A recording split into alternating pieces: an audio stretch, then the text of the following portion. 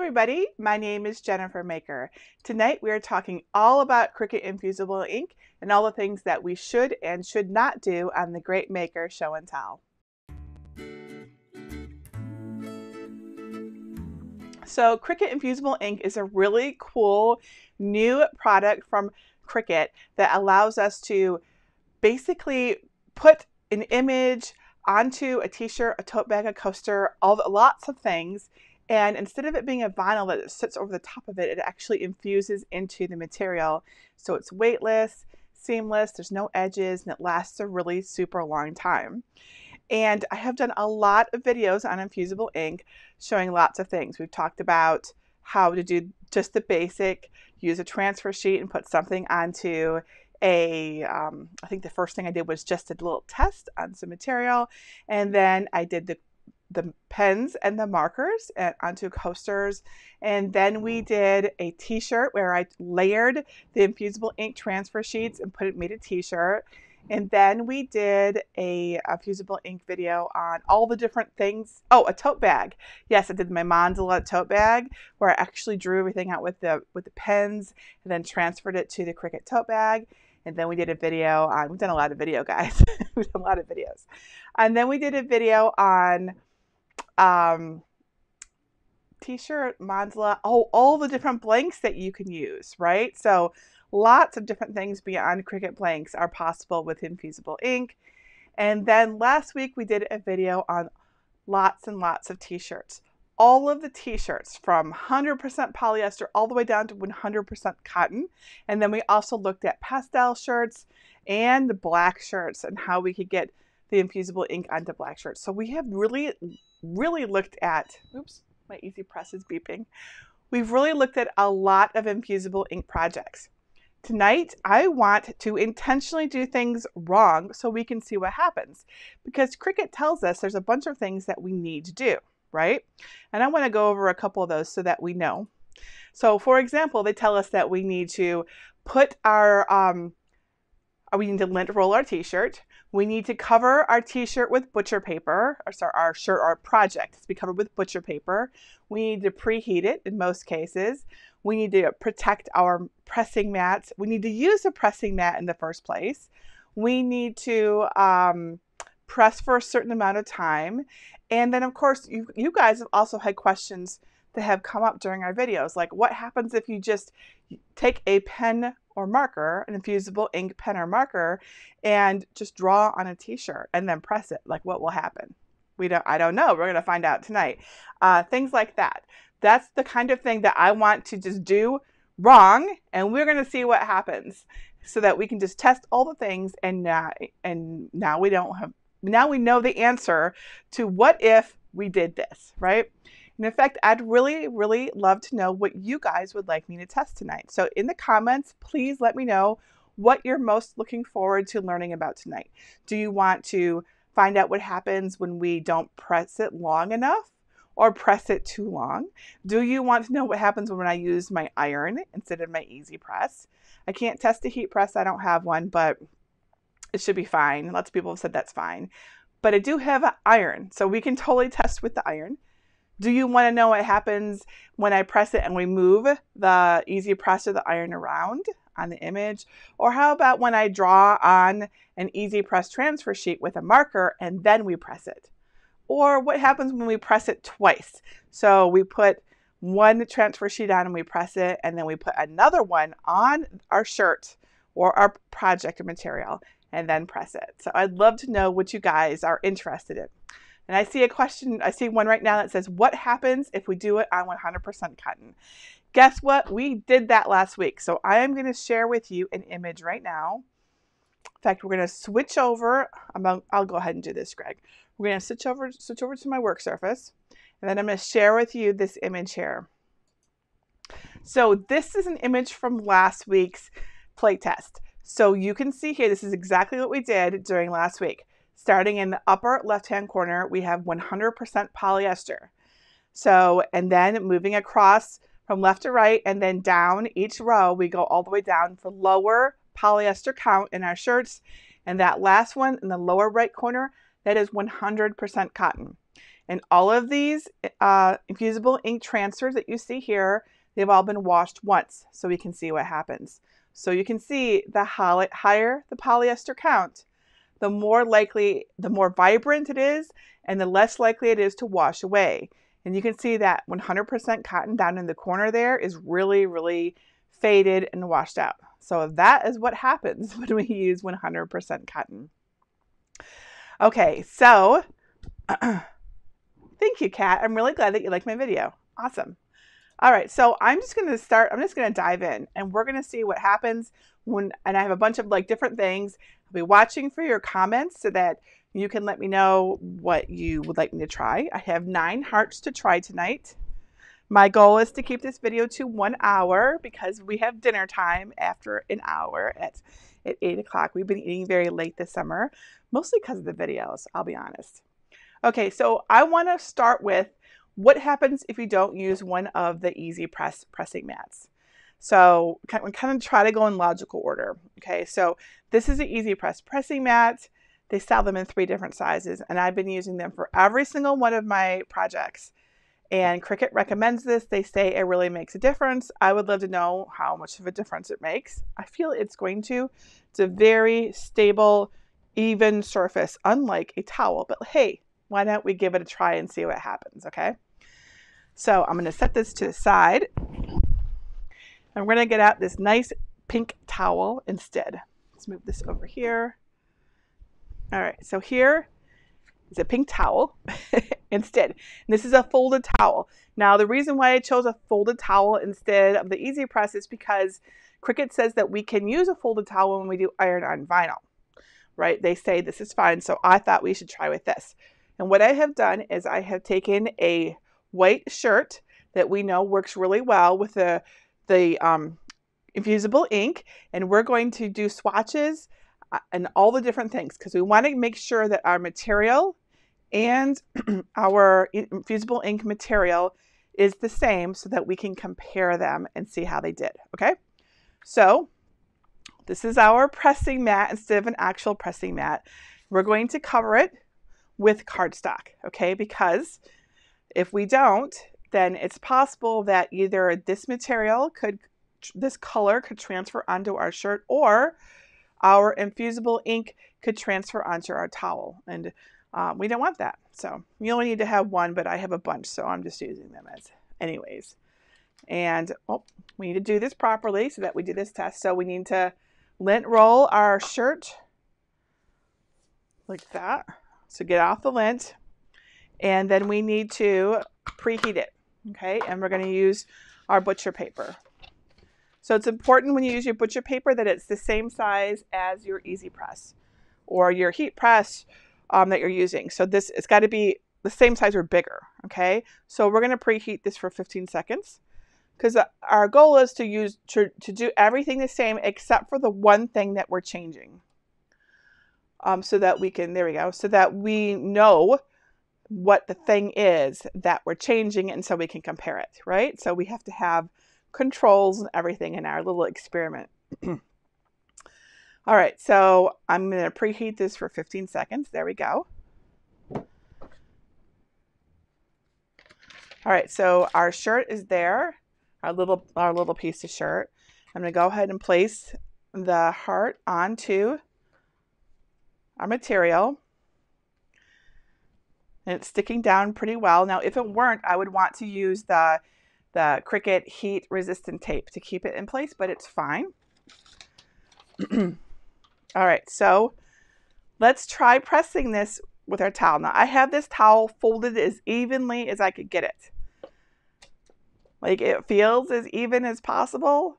I'll be honest, at the edges, it feels like it's raised up, but it's just because of the nature of a folded towel, right? Which maybe that's why it matters. I don't know. All right, so we're going to, the Cricut EasyPress guide says to move this over here so we can see. It says to heat for 385 seconds. Oh, sorry, 385 degrees for 40 seconds. And that's what the heat guide says to do for a t-shirt using the transfer sheet. So that's what we're going to do. So I'm going to go ahead and we're going to lower it right down just like this. And I'm going to start it. And it says to use light pressure. So we're using light pressure.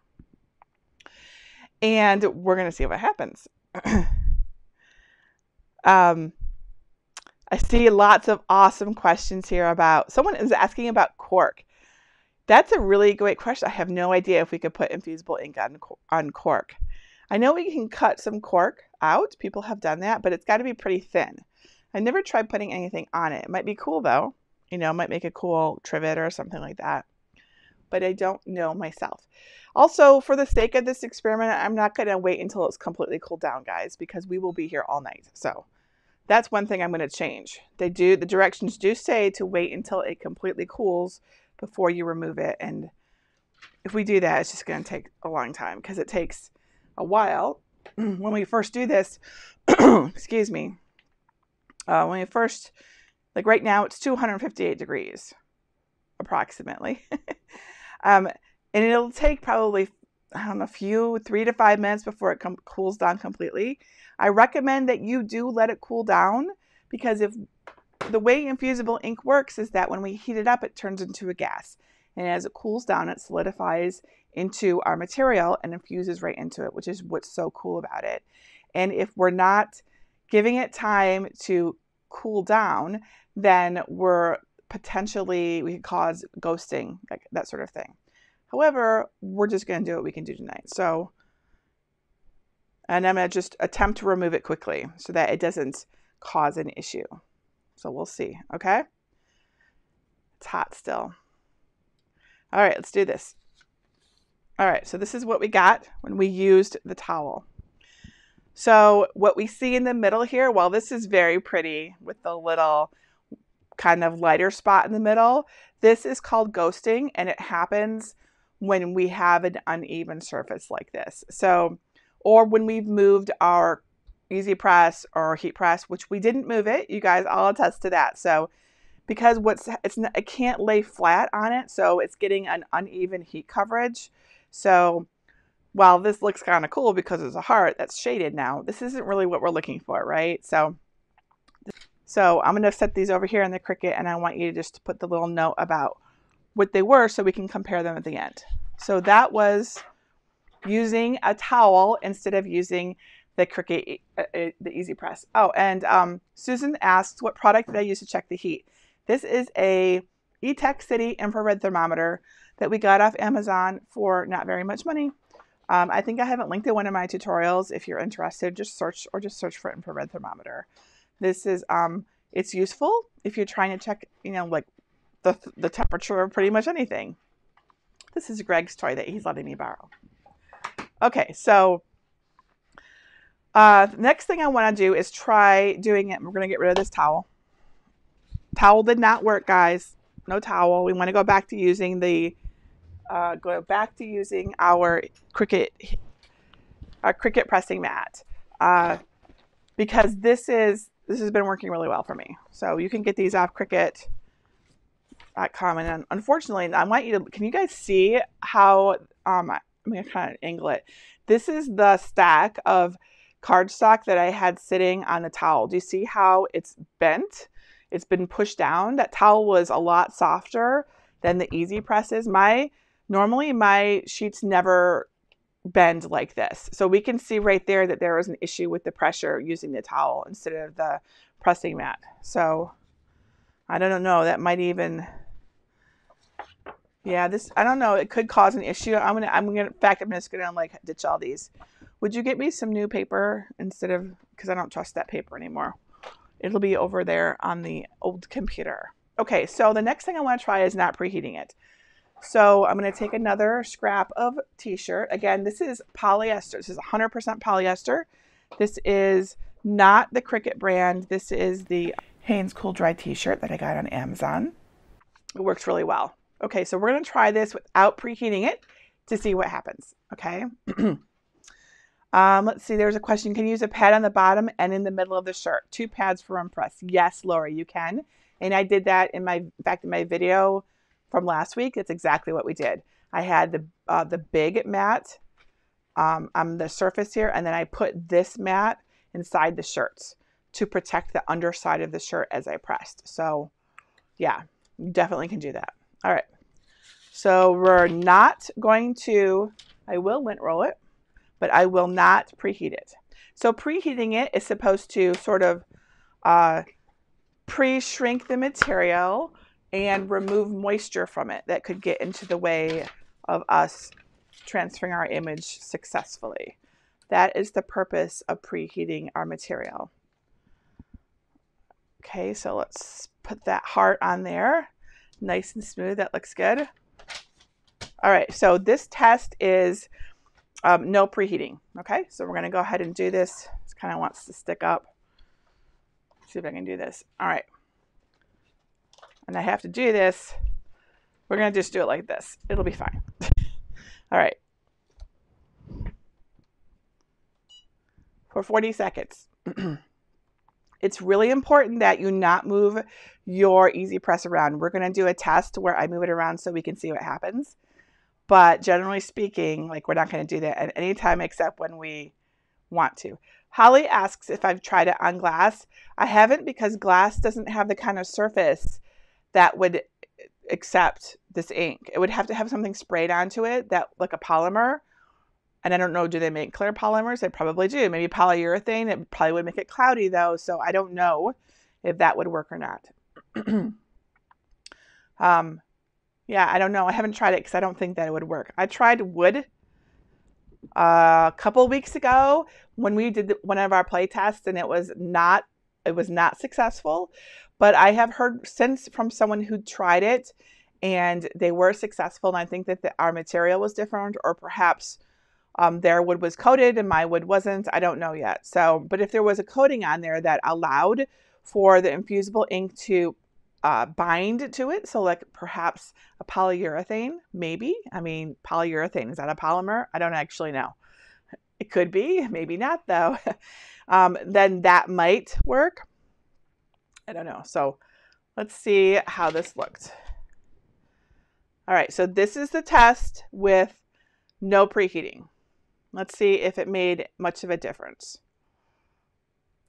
or not. So this looks really good to me. So in this case, preheating it was not necessary. That said, I'd still preheat it, but this looks like the way I would expect it to look. The red is perfectly solid and vibrant.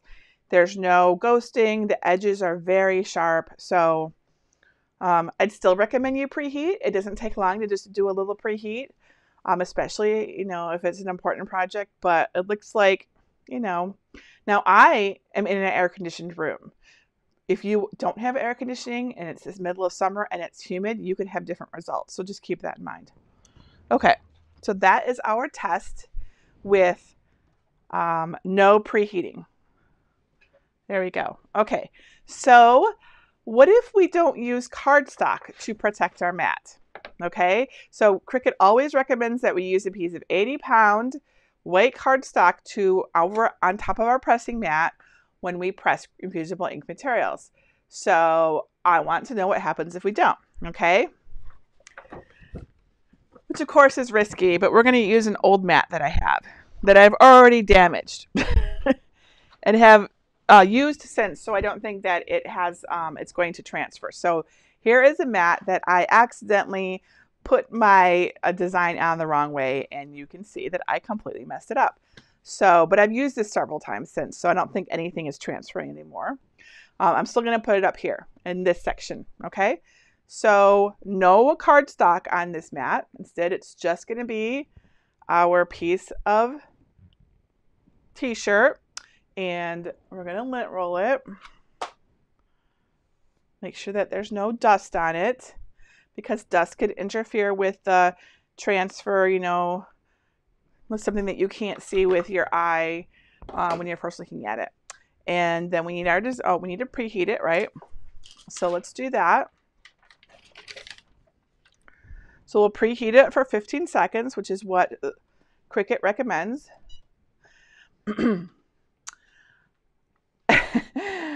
Kimberly says, you're going to say to use my messed up mat. Yeah, totally. This is my messed up mat. Hey, I didn't throw it away because it's great to, you just never know how you could use this. So I kept it.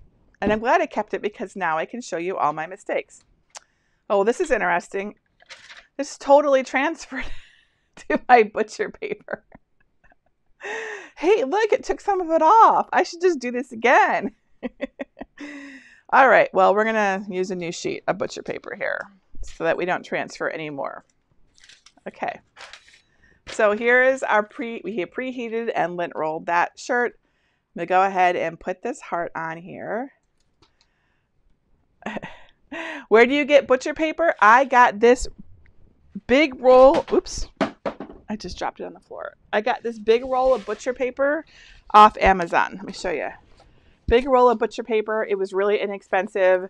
I have a link for it on, I think in all of my tutorials that use butcher paper, I have a link to this roll of white butcher paper, but you can probably also find it at your grocery store. What you don't want to use is wax paper or freezer paper. If we have time and a heart left over, we will try that. I didn't prepare it for tonight, but I just thought that would be good exercise. Okay, we preheated. Okay, we're ready to go. Okay, let's see what happens when we press infusible ink without a protective piece of paper under our mat. Yeah, I'm sure what's going to happen. I don't know, but I feel like we probably are going to see some of that red come through to the other side. I'm not positive, actually. Maybe it won't. I don't know. I've always followed the directions when it comes to protecting my mat since I've had infusible ink, so I don't actually know what's going to happen. So Joyce says, can you reuse butcher paper? Yeah, I've done this one twice. You want to make sure there's nothing transferred onto it, and then it's fine. You know, you just keep an eye on it. When I did my test last week with 20 t-shirts, I only used 4 sheets of butcher paper among all the tests. I just kept reusing them. I just made sure that there was no ink transfer onto the butcher paper before I used them. Janet says, does it matter what side of the butcher paper is face down? They're exactly the same on both sides. If it has a shiny side, it doesn't seem to matter. So they should be uncoated on both sides, but if it's shiny, it may just be the way that it's processed. There should be nothing on your butcher paper, no coating or anything like that. So it doesn't matter. The reason why we don't use wax paper or freezer paper is because they do have coatings on them, and it can transfer that coating, that plastic or wax coating, to our project. And I have seen that happen to people's heat transfer vinyl projects. Look, we took off some more of my mistake. I should have just done that to start with. I completely forgot that we can do that. All right, so let's see what happened with our project. So first of all, it transferred just fine. That looks great, which is what I expected. So let's see if anything happened here. It stuck down a little bit to my mat. So the only thing that I see is that some of the blue, that was just a little bit of blue that was on here, it got stuck to the back of my shirt. So I don't see any heart, however, on my mat itself. But I want to show you one that we did last week. Was it last week? Yeah, the t-shirt one. So I did a yellow t-shirt last week, and my paper didn't extend all the way to the edges of my mat. I just had it underneath the infusible ink decal. Can you see the yellow banding here on the sides? That was transferred from my t-shirt, my yellow t-shirt. It transferred when I used my EasyPress. So, and for all I know, that when I go to use this, the edges, it'll transfer onto whatever white surface I have. So it's generally a good idea to protect your pressing surface. It's just generally good advice. That is what I have decided. Because if I had protected this one initially, we wouldn't have had this problem. It would have just gone onto the paper. So from now on, I'll just make it a habit to always protect my pressing surface. Okay, Jody says, can you use parchment paper? No. Parchment paper, I don't think first of all, it's not the same as butcher paper, and I think that it's a lot thinner. I haven't personally used parchment paper, and I don't have any here to try, but they say to use butcher paper. So just get yourself some butcher paper and use that. Unless, of course, you want to experiment like I am. Okay, so what happens if we move our heat source around?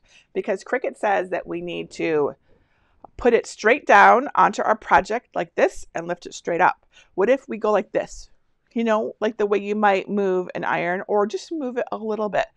I would like to find out because I want to see what happens. So let's protect our mat again. Let's get rid of this beat up one. Go back to our nice big one and put our white cardstock on our sheet. Okay. And we're going to take our t-shirt swatch. Again, this is 100% polyester, and we know it works great with the infusible ink. And we're going to preheat it for 15 seconds, like the instructions say. Oops, I saw a question there. Joyce says, would you compare the hearts with no preheat with this one, please? Yes. So I will show everything when we're all done. So hang out to the end. We will put them all side by side so you can see all of the variations. And Greg is writing little labels for each one so we can see what each thing was. So just hang with me. Okay, this is going to be our test of moving the heat source around when we have our infusible ink. So we preheated it. We didn't roll it yet. Let's do that. There we go.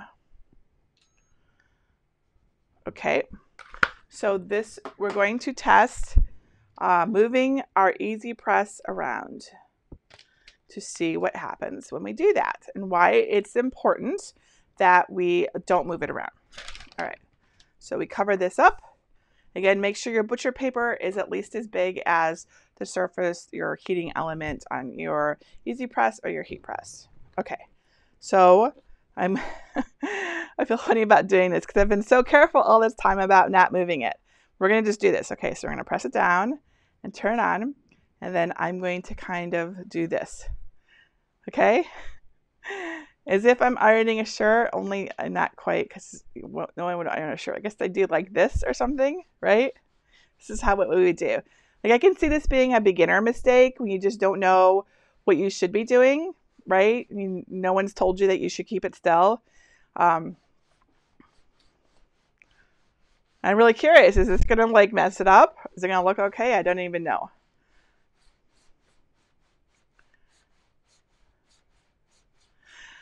Jesse says, what happens if you used a colored piece of cardstock instead of white? If we have enough hearts, I will test that. Okay.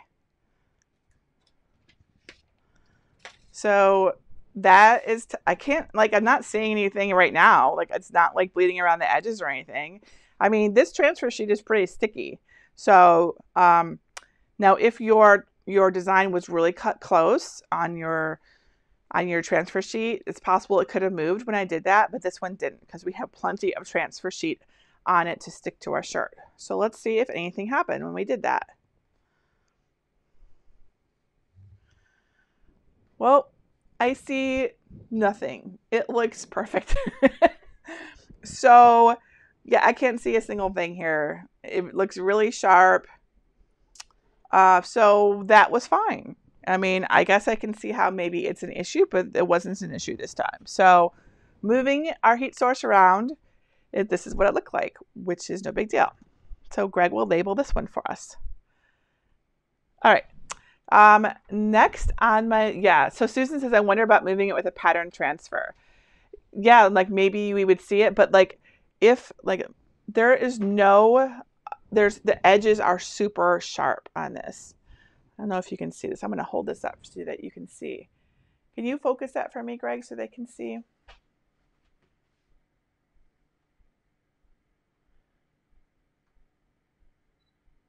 There we go.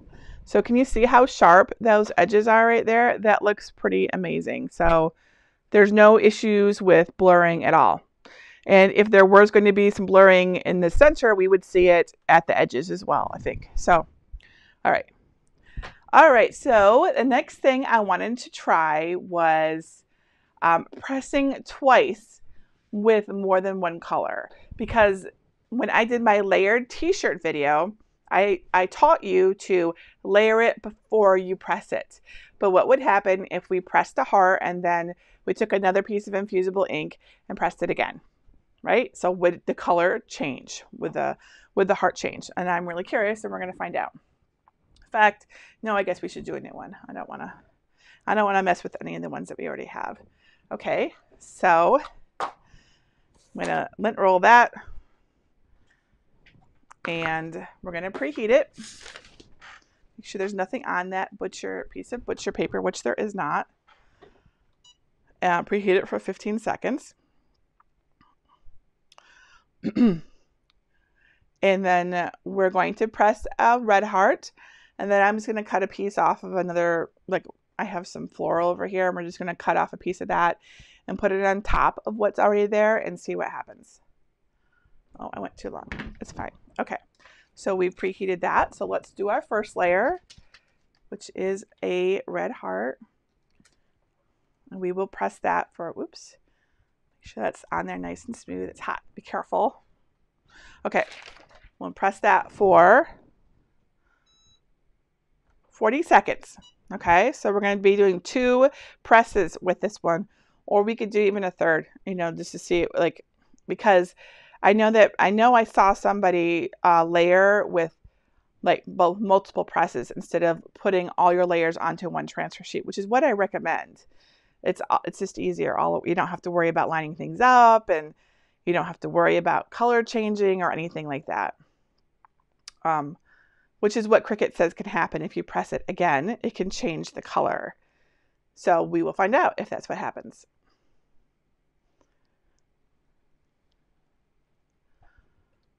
Looks like it's ready. Okay. So let's take off the butcher paper.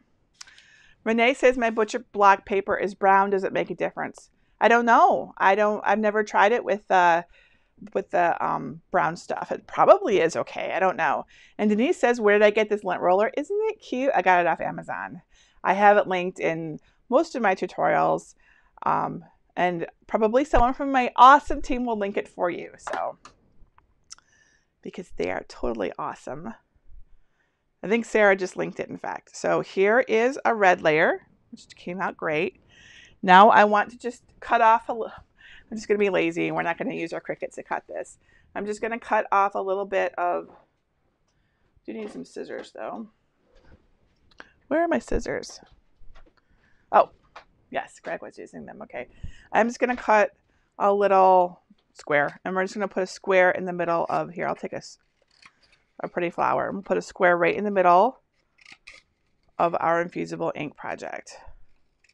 And I will even also use a piece of tape so we can see if that makes any difference, because I have to keep this in place, because just this little piece here is not going to work. It will move around on me and it will cause issues. So we're going to tape this down so we can see, and then we'll know if the tape also creates any kind of issue when we press over it. And this tape I'm using here is the Cricut heat resistant tape. All right, so I'm going to tape that right onto there, just like that. I have no idea what's going to happen here. Cassandra says, do you have to use butcher paper? That's what Cricut says. That's what I recommend. It's working for me. So don't use wax paper and don't use freezer paper. All right, so let's go ahead and press this. I'm going to press it for the same amount of time because that second piece of infusible ink transfer sheet is going to need additional time to transfer, right? So we can't like lower the time. So 40 seconds and we'll see what happens. Pamela says she's been having issues with her maker cutting through the infusible ink carrier sheet. I have, oh, and you talked with Cricut and they're going to send you a new housing and blade. So, well, you should wait till you get the new housing and blade, but I had some other ideas in my Facebook group. If you come in there and search on infusible ink and maker, I suggested changing your custom settings to have less pressure until you found the right pressure point. For some reason, people on makers specifically, I've seen people mention this before. Now, I tested it myself and I didn't have this issue, but that doesn't, I totally believe that some of you are, right? So I wasn't able to duplicate the issue, which meant I couldn't come up with a solution for everybody.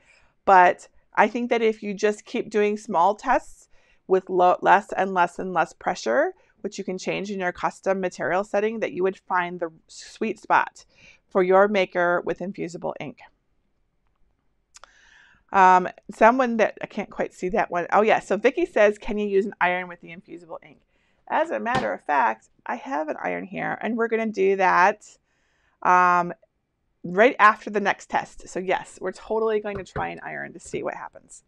All right, so this test here is what happens if we put 2 layers of infusible ink, if we press it twice, right? So this is, the heart was the first pressing, and this second layer was done afterwards. So we had to press this red twice.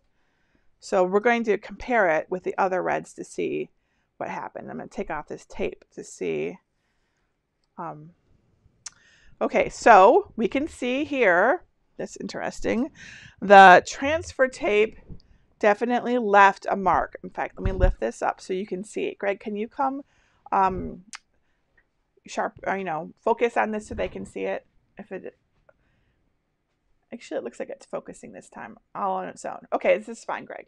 So can you see how the transfer tape discolored the second layer of infusible ink here and made a stripe down the middle, which is exactly where that transfer tape was. So putting transfer tape on top of an already pressed image is not a great idea.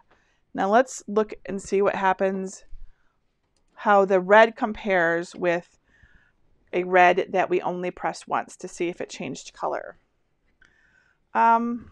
Maybe just a tiny bit. It looks maybe a little bit lighter. Can you guys see that? It's just maybe, just the tiniest little bit. It's hard to say for sure. Maybe a little bit, maybe not. So it looks like it was okay to press a second time, but the transfer tape was not okay. And what will happen, this transfer tape is the same basically as this transfer carrier sheet. So if your layer has anything like, your second layer, it's going to leave that mark on there, the same with this carrier sheet. The tape or the carrier sheet, you're still going to get this kind of like bleeding, whatever this is. Like, it's just light. It's like, I think what it did is it actually, where is it? Here it is. I think it transferred to the tape. Can you guys see how it's pink there? So that the tape picked up some of the red and it transferred on, it infused into this material when we pressed it a second time. So I don't recommend that you press this way. If you have a layered image, layer it before you press it. So you layer all together on one piece of the plastic carrier sheet, just like I've taught you in my layered t-shirt tutorial for infusible ink. And that's all step by step in there. All right, so that's this one. Greg, can you put a label on that one, please? All right, so now I want to see what happens when we try writing directly on a shirt with a infusible ink pen, okay? Because I've been curious about this. A lot of people have asked. So we're going to do this by the book. We're going to preheat it. Oh, by the way, can you guys see some of the infusible ink transferred to this piece of butcher paper? So kind of see it's kind of pink right there. Can you see that? It's really light. Here, if I hold it down here, it might be easier to see. So we do not want to reuse this piece because this can and will probably transfer to our white shirt. So this is now for the recycle bin. All right, so let's use a new piece. And we're going to preheat it for 15 seconds. Just like Cricut has taught us. Oh, thank you, Mary. I'm really happy that you enjoyed my videos. I really appreciate it. You guys make this fun.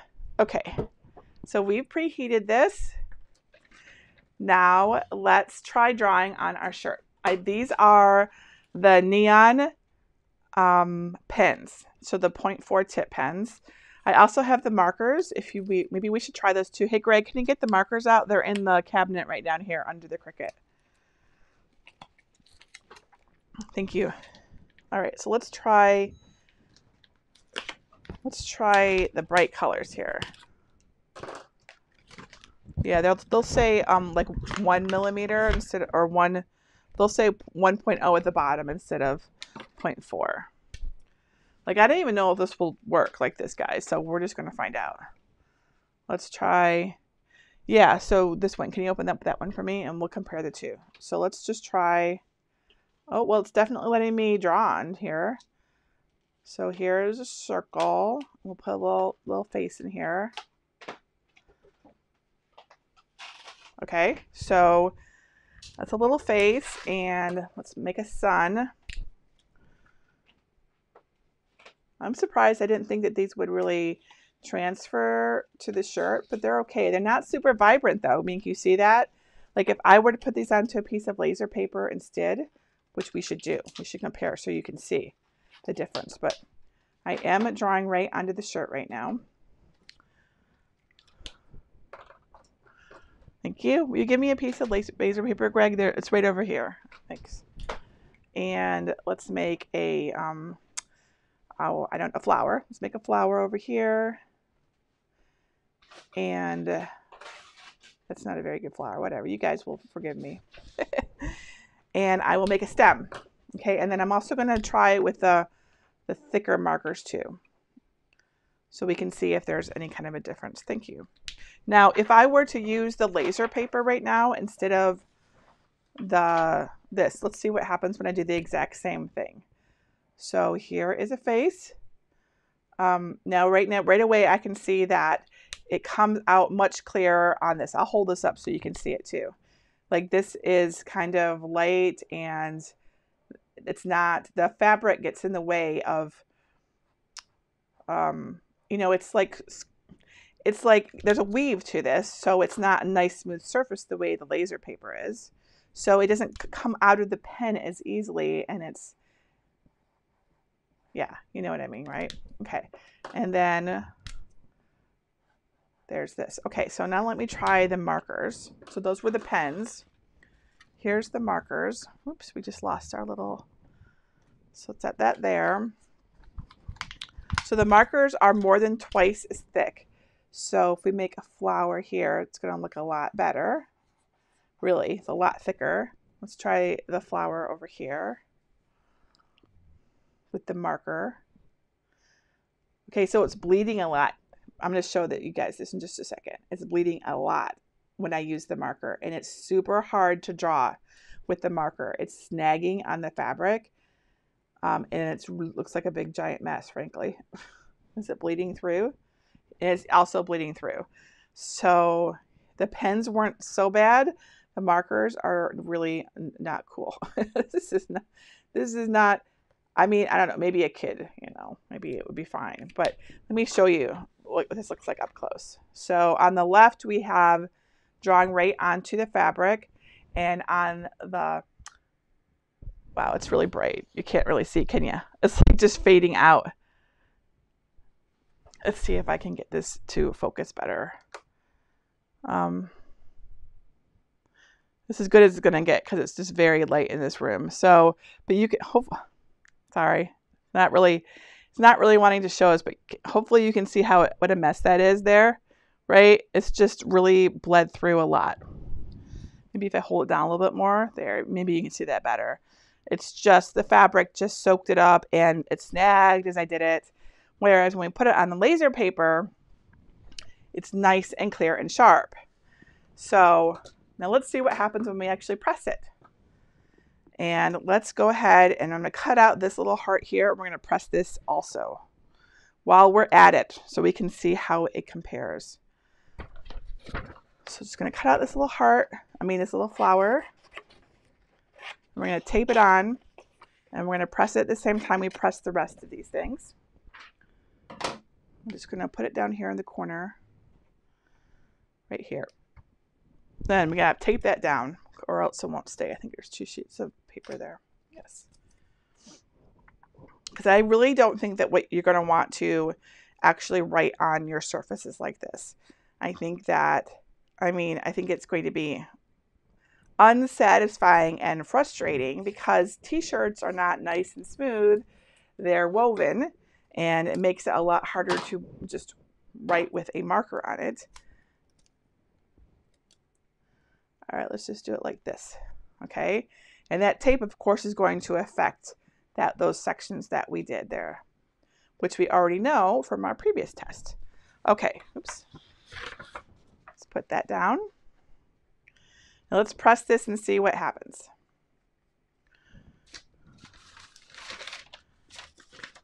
Okay, and we're going to press, oh, we need to change this because this is the marker and it has different requirements. So let me go double check at the Cricut EasyPress Heat Transfer Guide. And if we are using pens and markers on a t-shirt, oh, it is the same, so it's not a problem. Okay, so let's go ahead and do this. 40 seconds.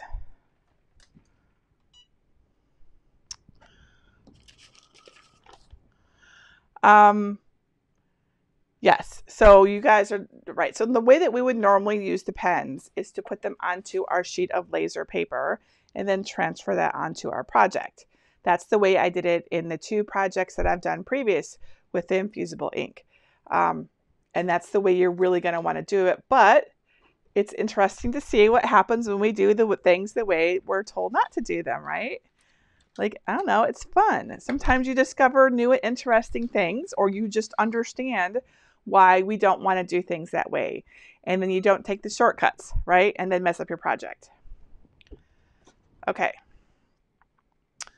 So let me take this off. All right, so it doesn't look like anything really bled any more than it already had.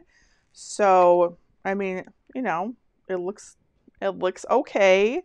It's not smooth, but you know, the designs, the pen didn't go on smoothly, but it looks like it did.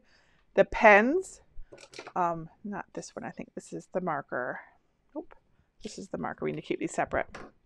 The pens worked better transferring it directly to the shirt than the markers, which was a kind of giant mess here. Let's take this one little bit off here and see how they compare. Yeah, so it looks a lot better. With the laser sheet, it's clear and smooth. I'm going to try this one more time. Hopefully you guys can see. And I'm going to focus it so you can see this. Okay, so this is the one that we drew with the pen directly onto the t-shirt. This is the one that we transferred with our laser paper. And you can see how clear and smooth those pen lines are versus this one, which is not. So it looks like it did work. It looks like it transferred fine. Did transfer, there's a lot of ink there and it transferred to our sheet of, so we protected our mat because of that. But, you know, so maybe if you had a kid and you want to just have them just doodle on a shirt or something, you could do that, right? So that's like, it's probably not going to be amazing and it could make a giant mess, but it looks like it's possible. Okay, so that's that. Oops, let's put this one over here so we can compare that at the end. Okay, now let's try the iron because I know everyone wants to know about the iron. So let's make sure my iron is on because it always wants to turn off, and put away our markers. Now, the thing about using an iron, there's a lot of problems with it. The first is that irons don't have temperature settings, so we don't know exactly what the temperature is, and that's important for infusible ink. We have to guess. Okay, now I do have the infrared thermometer, so we can at least make a better guess than usual. But you know, we don't know how consistent that heat's going to be either. That's the thing about the EasyPress and heat presses, is that they're made to have consistent heat. They also have a different surface. So this is my Rowenta iron, my Rowenta Access Team iron. Greg got it for me a couple years ago. So it's got the steam vents on the bottom, and this is the smallest EasyPress. You'll see it's smaller than the smallest EasyPress. So if you were to do a big design, it would be a lot harder to use. And this feels like it's turned off, even though I was trying to keep it on. So I might have to come back to this. Like, I don't feel any heat coming out right now. And I have it on its highest. So we'll come back to this because it's just, it turned off. All right, let's get a new sheet of white cardstock so we don't transfer our last project to this one. All righty. So we're going to skip the iron for now. Don't worry, I will come back and we're going to try, see what happens if we don't press it long enough. So instead of pressing it for 40 seconds, let's try pressing it for 20 seconds, okay? All right, so let's take one of our t-shirts. This is, again, 100% polyester, and we're going to make sure it's clean. And then we're going to preheat it for 15 seconds, just like the directions say. Lori says, can you reuse the tape or is it a one-time use? You could reuse it if it was still sticky and it didn't have anything transferred to it. So just like regular tape, you know, it's probably fine. I haven't reused any of mine, so I don't know yet. But I think that it would be fine so long as it remains sticky. Okay, so we preheated this, and we're going to try this heart, and we're going to do it for 20 seconds instead of 40 to see if that makes any difference. Hot. Okay, do not burn yourself. This stuff is hot. All right, so 20 seconds.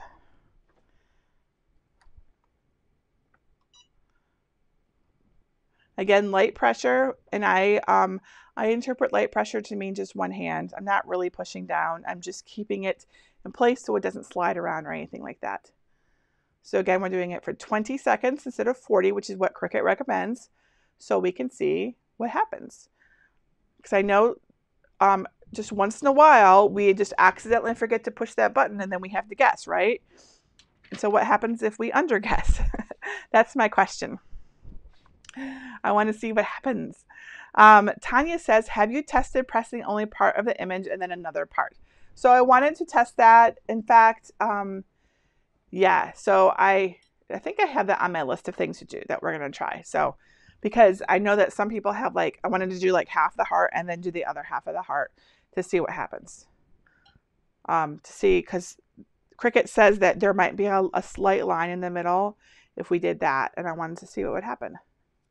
All right, well, that was obvious. So this is 20 seconds, and it definitely didn't get a chance to finish it, putting the ink onto the surface there. So 40 seconds is what we want to use, not 20 seconds. That one was nice and clear. All right, let's set this one over here. All right, so how are we doing on this? It doesn't feel hot at all. It's turned on. Let's see what our thermometer says.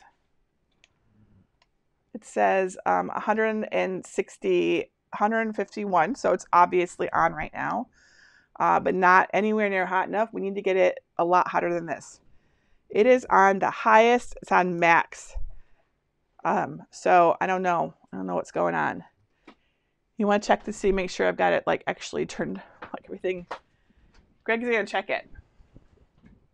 Make sure I've got it all. There's something weird going on with it. Thanks, Greg. All right, so what would happen if we press the same transfer sheet again? A lot of people ask me this. Are the transfer sheets reusable? I get this one all the time. So let's take one of our transfer sheets that we've used. So here's one right here. And I mean, you can see there's not a lot of color here, but it's pale pink. So would the pale pink transfer? We're going to find out. So let's take our polyester swatch, polyester t-shirt swatch, clean that up, and preheat it for 15 seconds. I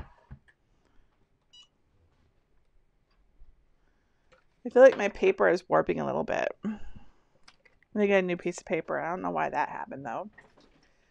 That might be a good reason to change your cardstock. If your cardstock starts to warp or anything, that's going to make it difficult for your design to press down. You can see it's kind of wobbly. Can you see that a little bit? Kind of wobbly. So I'm going to switch to a new sheet right now. Thank you. Okay, so here is a new sheet of nice flat white cardstock. Okay, and we are going to try pressing this used transfer sheet onto this one to see what happens, to see if any of the color will transfer. Again, Because everyone asks me this, if the transfer sheets are reusable. I always say no. So let's see what happens. All right, 40 seconds.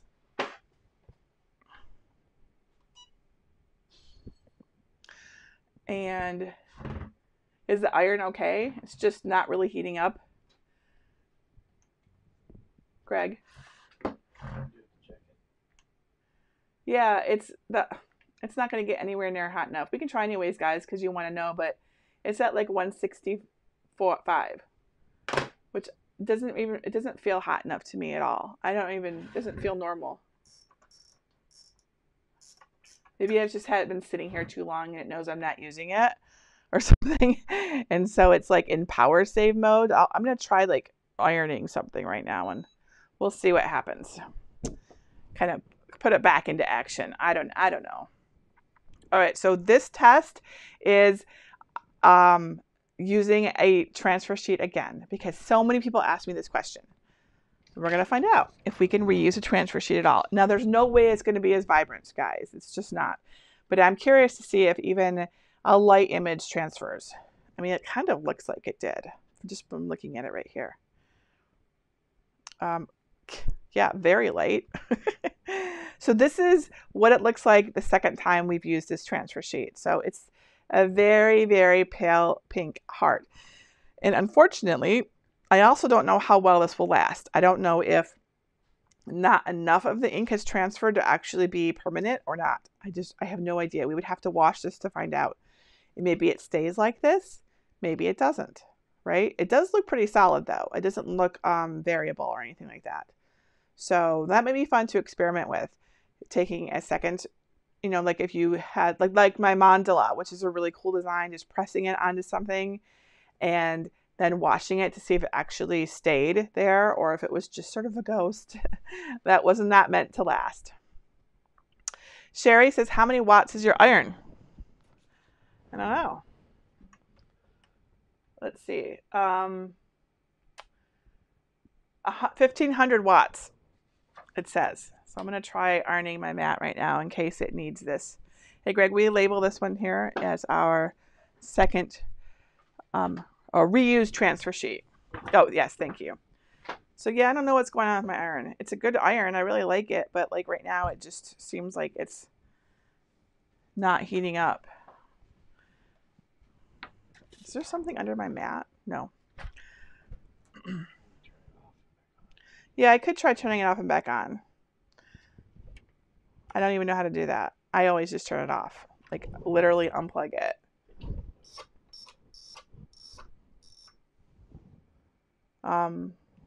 There, that's off. I think that says off. It says minimum actually. It does not say off. So I'm just going to unplug it from the wall and we're going to reset it. My iron is not blinking, so it's on. You see the light there? Yeah. So I'm going to unplug it from the wall. So see the light's off now. I'm going to plug it back in. The light's back on and we're going to give it another few minutes to heat up. All right. So I had another question here. Someone asked me what would happen if we drew on a Infusible Ink transfer sheet with a pen and then pressed it. Would you guys like to see that? April, don't worry about having missed it because you can always watch the replay afterwards. So it's not going to be a problem. You can watch the whole video when we're done. All right, so let me take our blue marker and we're going to draw right onto our red heart to see what happens. So we're going to use our Infusible Ink marker and we're going to draw on our transfer sheet and see what happens after we do that. So I'm going to make a cute little face, a little mouth, little cheeks. There. Okay, so I've drawn on this transfer sheet with my Infusible Ink marker, and let's see what happens when we go to press it to transfer it. Okay, so this still looks fine. It's still clean. Let's see how it doesn't feel like it's any warmer to me. Let me check this though. It's exactly the same temperature it was. So it's just not heating up. I don't know. There's nothing wrong with it. It's not even that old, guys. So I don't know how hot do irons normally get? I feel like they get hotter than 165 degrees, don't they? Normally? Greg, do you know? Is there something wrong with that iron? Because I really want to test this tonight. Do we have another iron that we could use? Do you know? Okay. I don't think so. All right. All right, so let's preheat this. We'll just test it anyways, guys, see what happens. It's just nowhere near as hot as the EasyPress. So I feel like it's just gonna, yeah, so Wendy says each outlet has to be put out to the same level of voltage independent. We have a lot of lights and the EasyPress is going, the camera is going. We might just not have enough, but the EasyPress isn't having a problem getting up to temperature. So why should the iron? That's what I want to know. Like it should be fine, right? All right, so we preheated this. So let's take our Infusible Ink transfer sheet and with our Infusible Ink marker that's been drawn on it, and we're going to put it and we're going to see how it transfers. Miranda says 310 to 400 degrees is what an iron should get to. Yeah, I don't know what's going on. I mean, my iron works. I use it all the time, so maybe my iron just sucks and I never realized that. I don't know. Okay, let's press this and see what happens. Let's see if this is getting any hotter. No, it doesn't even feel hot at all to me. I think that we must be, it's just, maybe it's just not getting enough juice, right? Greg might be going to find me an extension cord. He just left the room. So he might be going to find me one and we can put it into a different outlet in our house to see if that makes a difference. He's awesome. Esther says it's because the iron is in the Cricut brand. Oh yeah, let's try that gross iron. Yeah, we should totally do that one. I love that iron. And then my kid used it to like iron on stuff and it got transferred to it. It's icky now, but it's a good test. So we found another iron and we're going to try that one. Okay, so this is our test of the Infusible Ink with marker, the Infusible Ink marker drawn onto it to see if it works.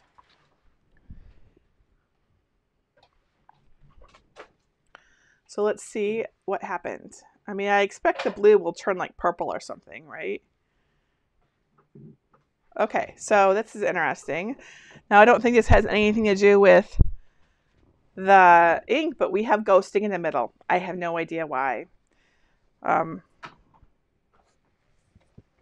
think there's nothing under my mat. Everything seems fine, but so this in the center, this is called ghosting, and this happens usually when there's not even pressing. So if I moved it accidentally when I placed it down, this can happen. If it's not even enough, if there's any kind of like, I don't know, maybe my paper is warping and I should be using a new sheet already. It's possible. But setting that aside, the Infusible Ink marker transferred along with the Infusible Ink transfer sheet just fine. You guys see that? It looks just fine there. Yeah, so even though it's ghosting in the middle. Denver says, have I tried it without lint rolling the t-shirt? I haven't. And honestly, I think that, I don't know. I don't know how much lint rolling really helps. I mean, I think that if you live in a place that's really dusty or has a lot of like dog or cat hair, it's probably going to be really important. But otherwise, it's probably not going to be super important. So I didn't even bother to test that one. I'm just doing it. You're going to have to decide on your own environment and whether or not you think how important that is. But, you know, I mean, if this is your shirt and you got one shirt, like, why not lint roll it? Why not just be careful? Okay, so let's set this one aside. So is there water in this? No. Okay, so we've got another iron. We've got a Black & Decker classic iron that we're going to try. We've got it up on max, and we're gonna try this one and see if this one will heat up to a temperature that we need. Lisa says, is that blue or purple? So this was blue. This was the blue marker that I put on this, but it comes out purple because this is all transparent ink.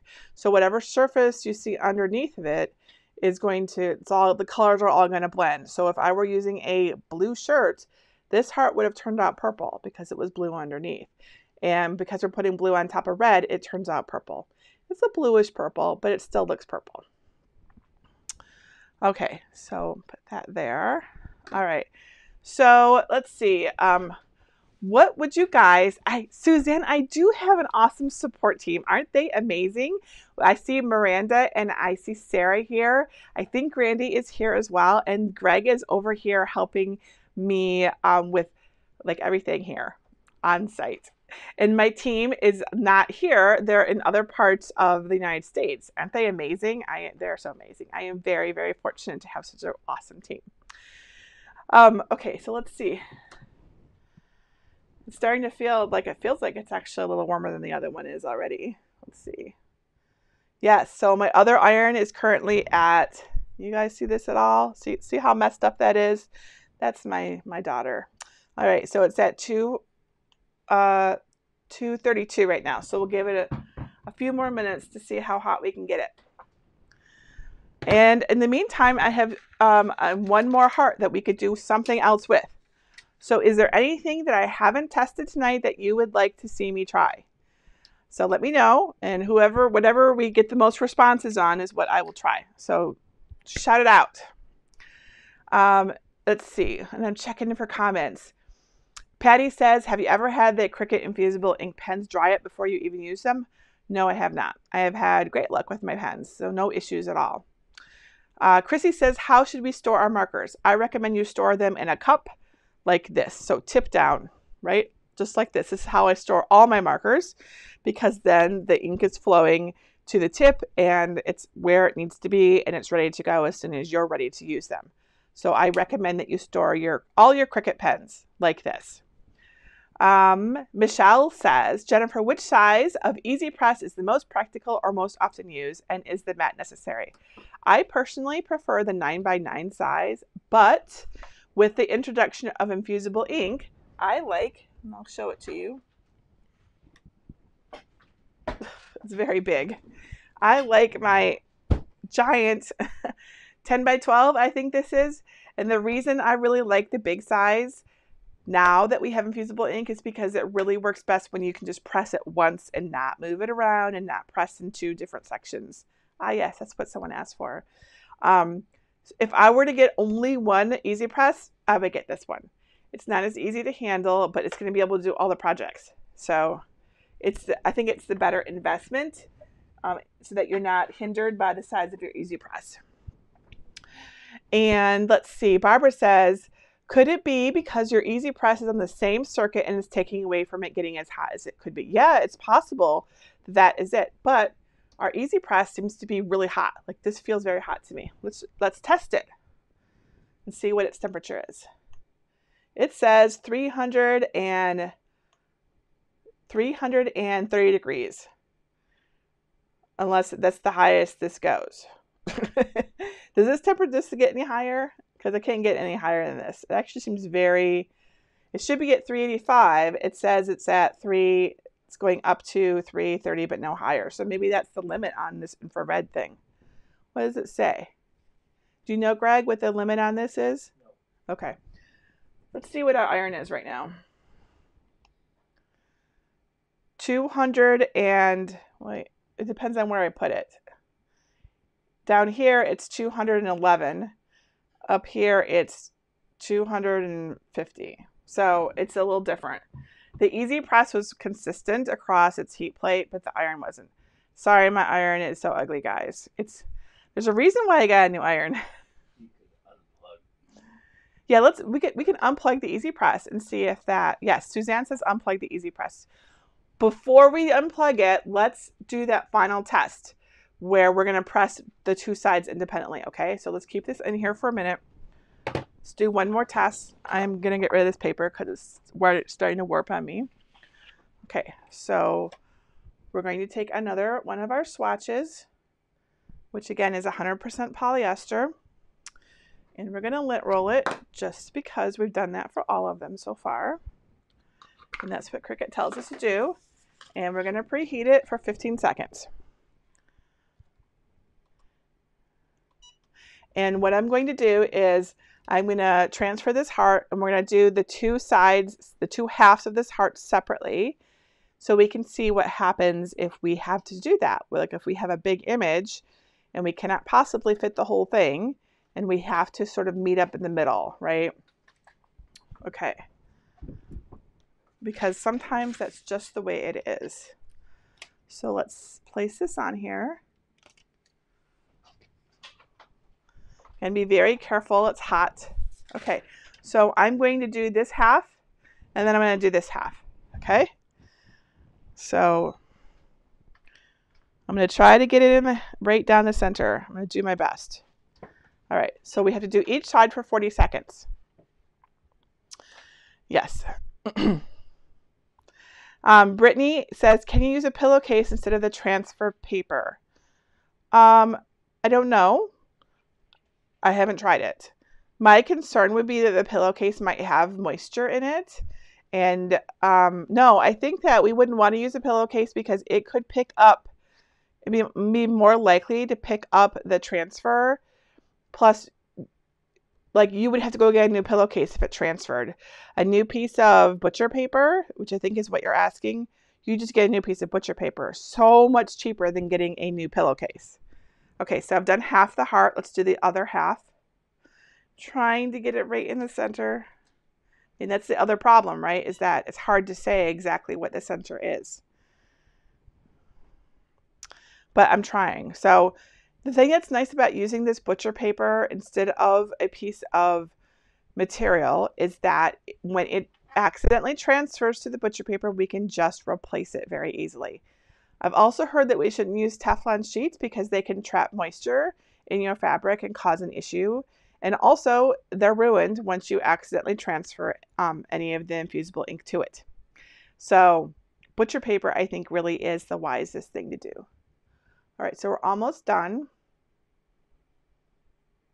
And then we had to press this twice, so it's certainly conceivable that I moved it around or we're going to have ghosting, okay? So that's just something to keep in mind.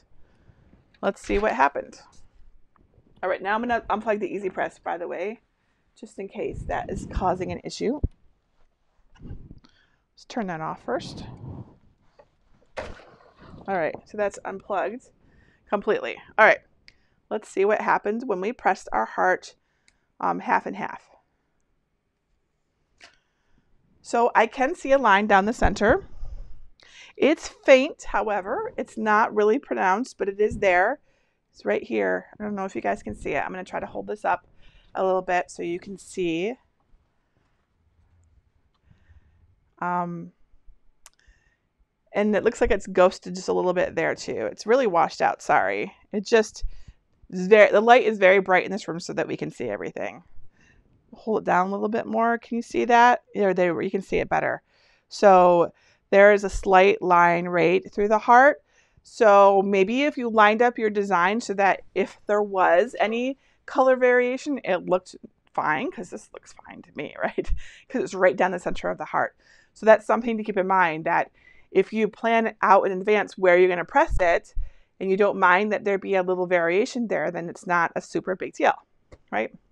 Okay, let's see how our iron is doing, because we're going to try this no matter what, even if I can't get it any hotter than this. All right, so the hot, it is really not that hot. Sorry, guys. Should we give it a few more minutes to see if it gets any hotter with the Cricut EasyPress turned off? This? We're going to check to see how high it goes. Okay, fine. All right, so let me take some questions while we're deciding what to do with the iron. Denise says, how long should we let the transfer cool before removing? Cricut says to let it cool completely. So in all the other videos I did, the tutorials I did, we actually sat here for a few minutes and waited until it cooled. But in all the ones I'm doing tonight, I'm not letting it cool because we just don't have time to do that. And so it's possible that the color might be a little bit more vibrant. I don't know. We didn't test that. So I don't really feel like it. This red looks the same as all the other reds that I've done. So I feel like it's okay. And what have I not asked? And there was a question also. Michelle wanted to know if the size of the mat was necessary. And yes, our first test we used a towel instead of a mat, and it was not good results. So I would say the mat is necessary. Melanie wants to know, how much physical pressure in pounds would you say is light press? And is the EasyPress heavy? I have physical limitations regarding pressure and weight. So I don't know how much pounds, but I simply just rest my hand on it for light pressure, and I'm really not pressing down at all. That's what Cricut says to do.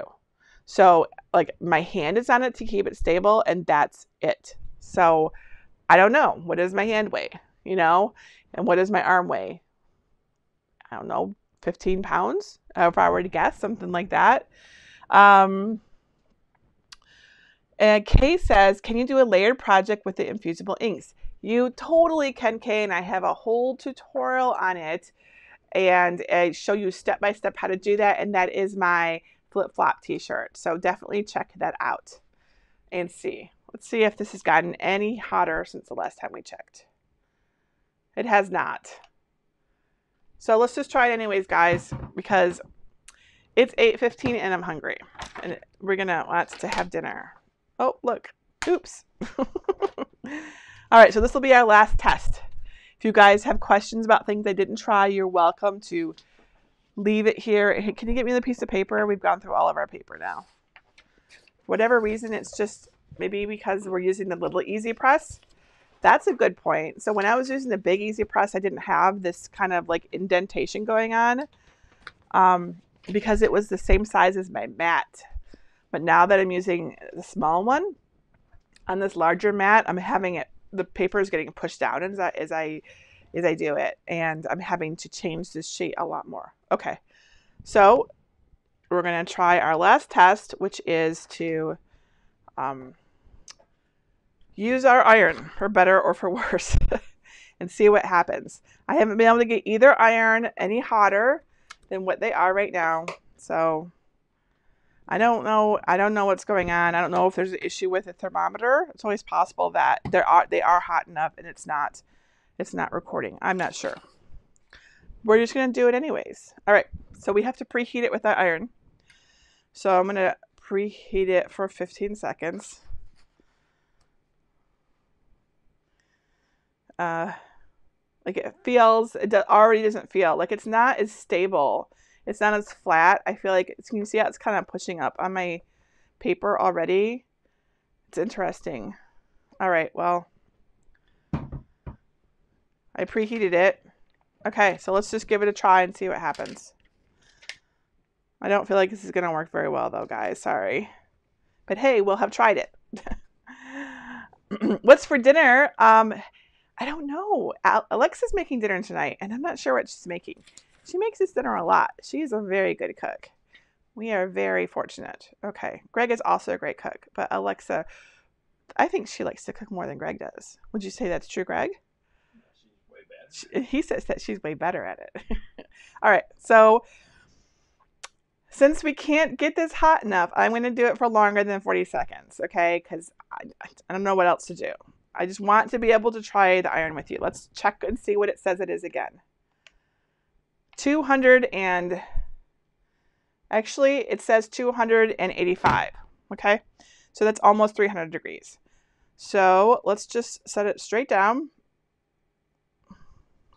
like this. And again, I'm just going to use light pressure, just like we're doing with the EasyPress. So just have my hand on it to keep it stationary. And I do know that Alexa is baking bread for hamburgers tomorrow night. That part I know because I saw her with a dough and she was going to let it rise. So she's really awesome. So I don't have a timer going, so we're just going to go for approximately 1 minute. Just going to guess here, guys, because the heat press guide does not tell us what to do with an iron because Cricut does not recommend that we use an iron. So, you know, I don't know. We're just flying by the seat of our pants right now to see what happens when we use an iron with infusible ink. I know it doesn't feel like it's hot enough, and other than that, and also it feels like different. The surface feels different to me. Like it's not a big flat square thing, right? It doesn't feel like it's contacting the surface the same way that the EasyPress does, where it's this nice flat, like pressed down, right? Like these irons were made for ironing clothing, not for doing the projects that we're doing right now, where we need like super consistent heat. Okay, that's probably long enough. Look how it scorched my paper there. That's interesting. All right, let's just give it a little time. Allison, you haven't got your EasyPress out of the box yet. You should totally do that and make a project because it's no fun when it's in the box. Debbie asked about steam holes. Were you asking if my iron had steam holes in it? This one, so yeah, I think the steam holes would also leave marks on another project. Like my other iron. Where's my other iron, Greg? Do you have it? Because I want to show everybody what we mean by steam holes. So this is my good iron, and you can see it's got steam holes in the bottom of it. Micro Steam 300, it says. I feel like these holes would absolutely make a difference when we pressed it.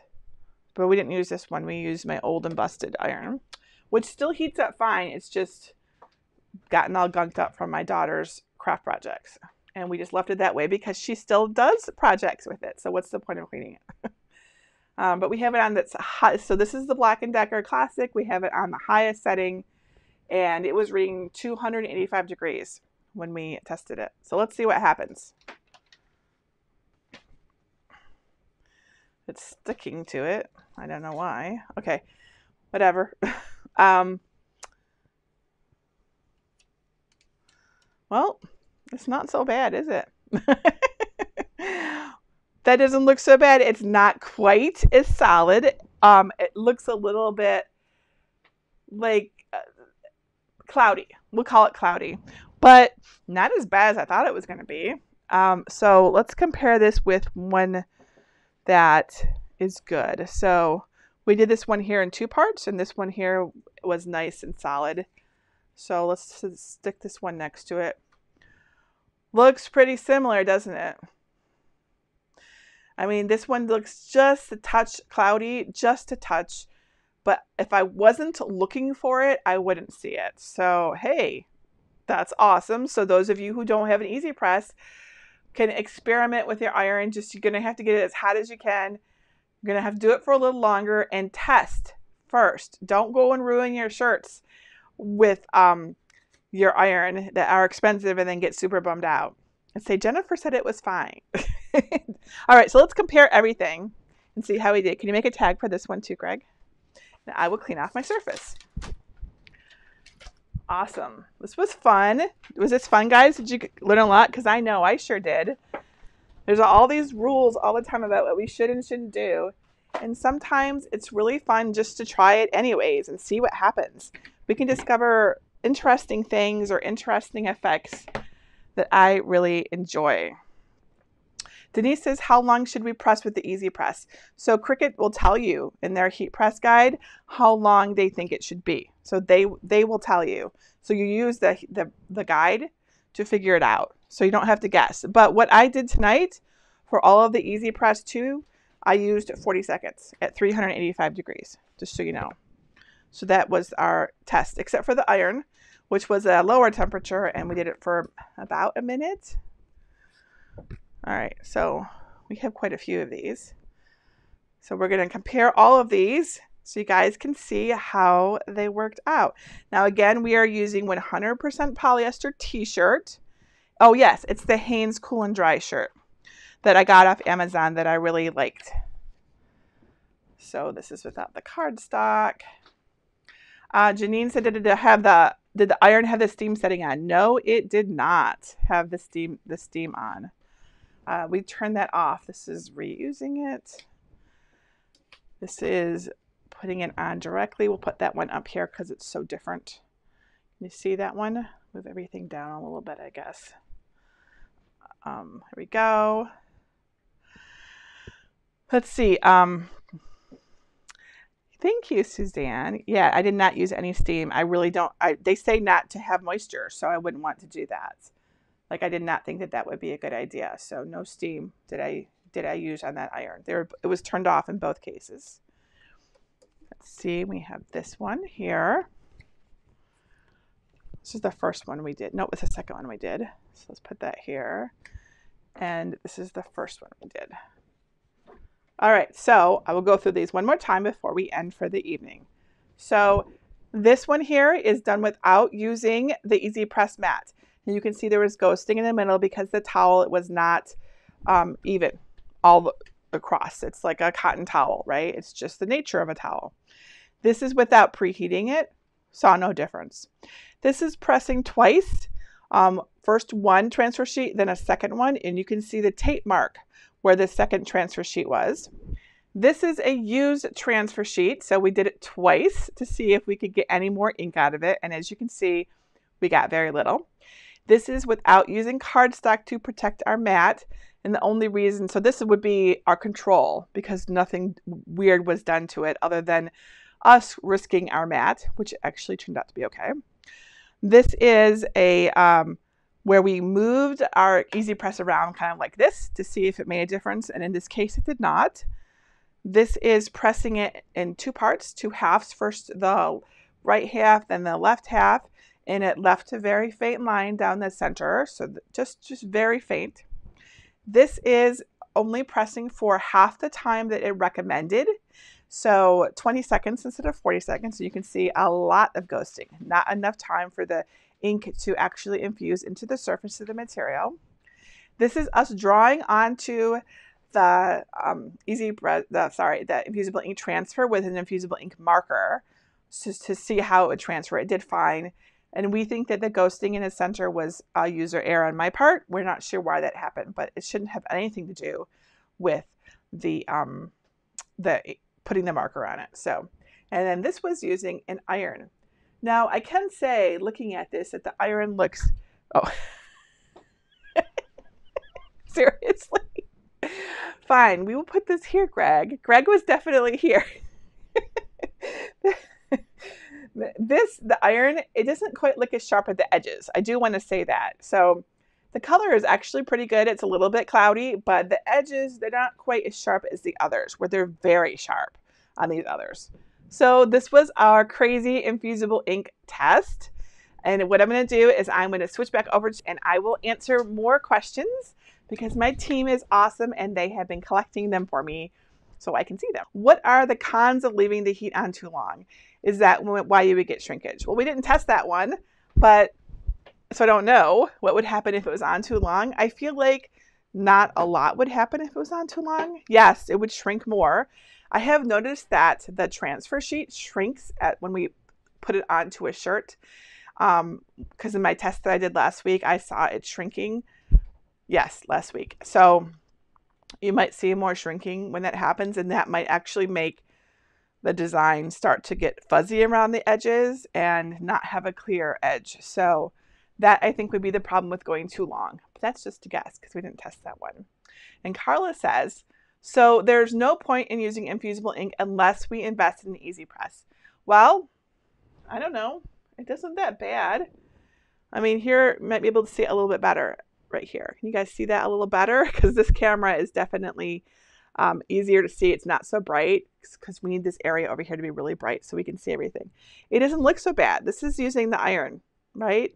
It's not so bad. So this is it's an option, and I think that it would be okay to experiment with and see if it worked out for you. I'm trying to hold that up so you guys can see that. So you can see how it's a little bit cloudy.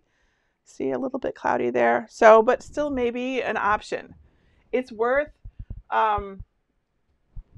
trying, I think. I think it's worth trying. It was a lot better than I expected it to be, especially since the temperature is really quite a bit lower than the EasyPress was. Let's see. What about white craft paper? It's cheaper on Amazon. I don't know. I haven't checked with white craft paper. I'm trying to think if there would be any reason why it wouldn't work. I can't think of any reason off the top of my head. Craft paper isn't treated like with wax or plastic. It's probably okay, but use it at your own risk. They say to use butcher paper. There's probably a reason.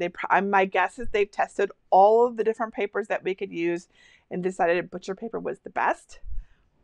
But, I don't know for sure. So we would have to try all of them to find out. Kim says, I'm wondering if you have tried the infusible inks on poly modal blend. I've seen some shirts at Walmart that carry this material. I've never even heard of modal blend. I think it might have been you that mentioned it to me the other day, and I'm like, I've never even heard of that. No idea. So no, I haven't tested any of them, and I haven't even seen that on a tag. I don't know what kind of fiber that is. I'm going to look it up real quick because I do know a lot about fibers. So if I can find out what kind of modal fabric, okay. If it's a natural fiber, okay. Modal fabric is a super soft fiber made from beech trees. So that means I think it's going to be very similar to rayon. Rayon, no. That's not what I'm trying to say. Not rayon. Rayon would be like a polyester.